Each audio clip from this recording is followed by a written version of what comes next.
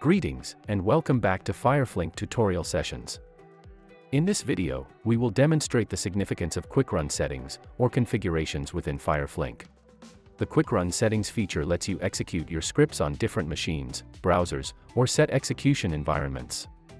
You can also set wait times and result configurations for the script execution. These settings can be applied at 3 different levels: the root module level, and the script level. To showcase quick run settings within FireFlink, particularly at the root module level, the user can access the quick run settings by clicking on the quick run icon. FireFlink offers 3 main sections for quick run setting configuration: System, Step, and Result. In the System section, you can select a machine from the left panel. The user can then further customize configurations in the right section. Firstly, if you want to execute scripts in the background without the browser popping up, you can click on the headless toggle button, which enables background execution. Additionally, users have the choice to pick the execution environment. The local option will be pre-selected by default.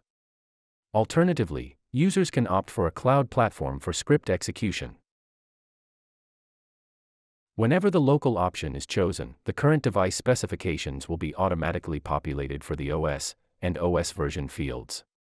Should the user switch to a cloud platform, they can then configure all the other attributes accordingly. Furthermore, users have the option to set up a mobile device, whether it's a physical or virtual device, within the device section.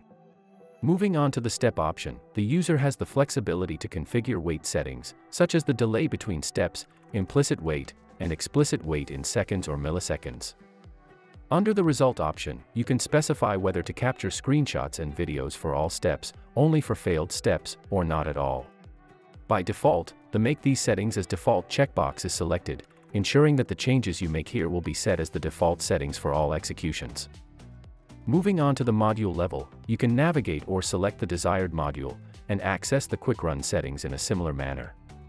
Here, you can set up the machine, browser, wait, and result configuration specific to that particular module.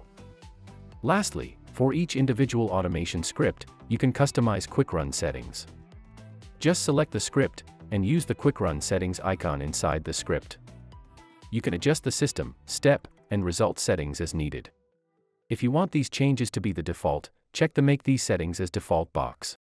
By following this process, you can effortlessly execute scripts on different machines and browsers without altering the default settings. To wrap up, we've outlined 3 distinct phases for users to tailor their run settings through quick run settings, at the root module level, and script level. Thanks for watching this video. For more information, please visit www.fireflink.com and schedule a free demo today.